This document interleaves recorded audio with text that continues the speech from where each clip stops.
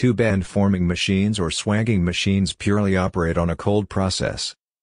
Hence, they consume less power, making them highly suitable for industries for mass production of swaged parts. Rotary swaging, also known as radial swaging, is often a cold working process used to reduce tube diameter, produce a tapered end, or to add a point to a round workpiece.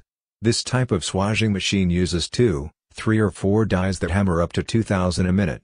Dies are mounted on the machine spindle, located inside a cage containing rollers, which is rotated by a motor.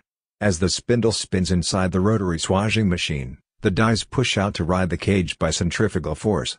When the dies cross the rollers, they push the dies together due to their large size. Like tube swaging, rotary swaging can also create internal shapes inside the tube through the use of a mandrel, as long as the shape has a constant cross-section.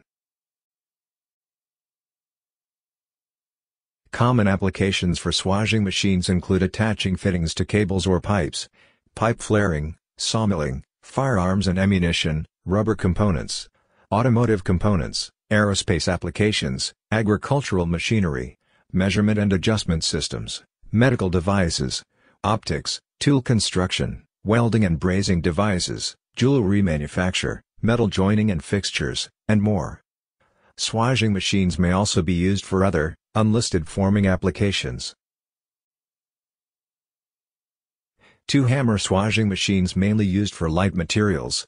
When the material gets stronger, more powerful 3 and 4 hammer swaging machines are used to produce parts. In the image shown here, you see the common parts of a swaging machine. These parts are dies, hammer or anvil, housing, outer race, roller, rotor or spindle, and cage. The next image shows the spindle. The third image shows the cage and rollers.